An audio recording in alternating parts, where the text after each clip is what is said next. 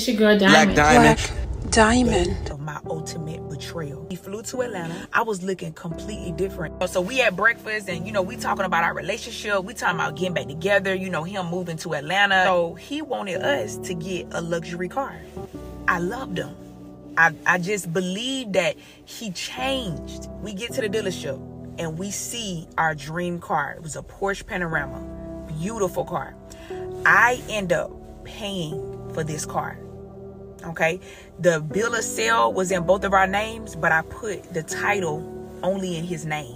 The moment he drove off from the dealership, he had an excuse that he had to go be with his kids. Okay, he had 7 kids. Now, when we wasn't together in a relationship, he didn't care too much about them kids, seeing them, be with them. But all of a sudden, now that you got this luxury car, you want to go spend 4th of July with your kids. I didn't fight against him. I didn't argue. I didn't want to be problematic. So one day I was laying in bed and something said, type his name in on the search bar on social media.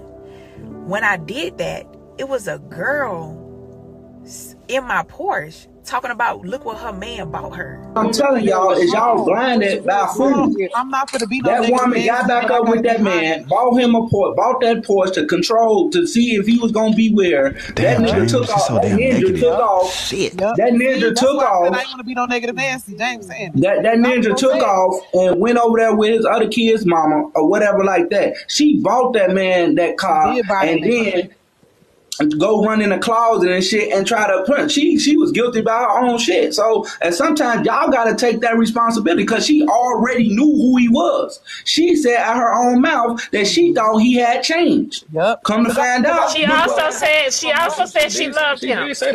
And right. And she said she loved him. So buying that Porsche, buying that Porsche and her being in love, thinking that she was gonna keep that no good ass dude, that's her fault. I promise you, Jesus don't say nothing about fools and babies. Let me tell you something else.